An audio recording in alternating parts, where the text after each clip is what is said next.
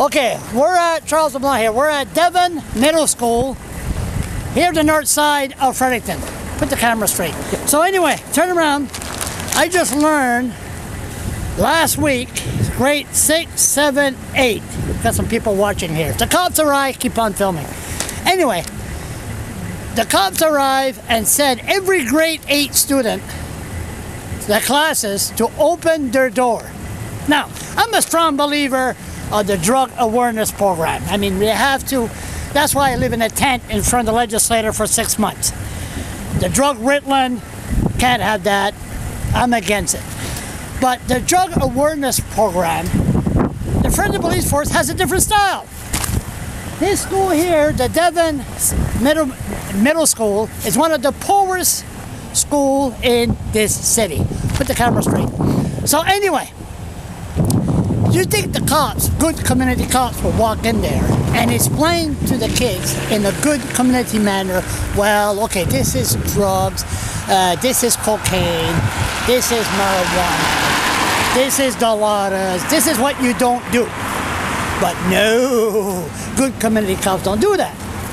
Last week they turned around, they came in here, they opened the door of the classes, grade 8, showed up with K9 dogs.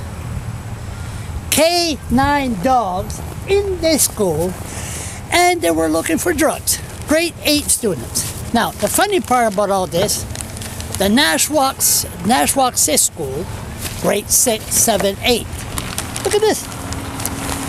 In the Irving paper, Riverside neighbors, Nashwauk 6 student excel at firefighters challenge.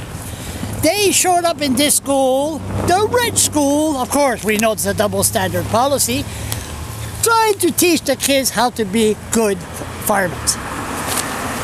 While they come in this school and trying to with canines and dogs and start searching for drugs. Is there a double standard? Of course there is. Why would they, how come they didn't train this school? They want to be firemen? Is it because they're poor? They don't have the intelligence to be a fireman?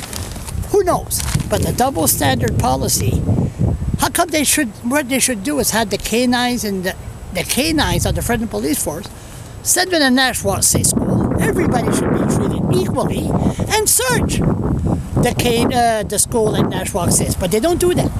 They only came here. And plus, there's a native room in there, a room just for natives only. Is that the reason they came here? Who knows? But double standard policy still holds here in Fredericton.